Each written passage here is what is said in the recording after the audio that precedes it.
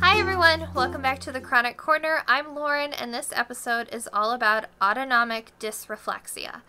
Now, of course, you've probably heard of the autonomic nervous system if you're watching this video. It is basically the huge part of dysautonomia, but you may not have heard of autonomic dysreflexia, so we wanted to make a quick video to kind of go over just the basics of it. So this is when your autonomic nervous system has an abnormal or overreaction.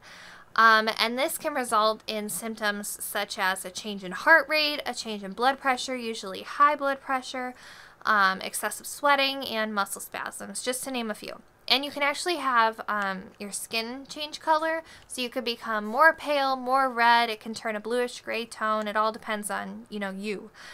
And the cause of it is thought to be mainly from a spinal cord injury, but can be from all sorts of things such as a medication side effect or even a head injury, just to name a few.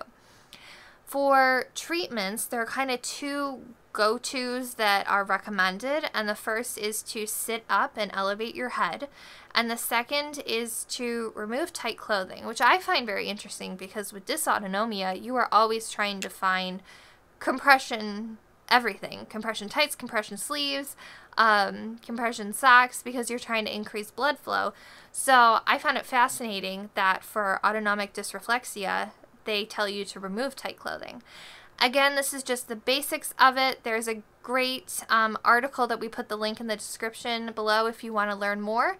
And for more things dysautonomia and chronic illness, visit Dinet.org. Thank you so much for watching.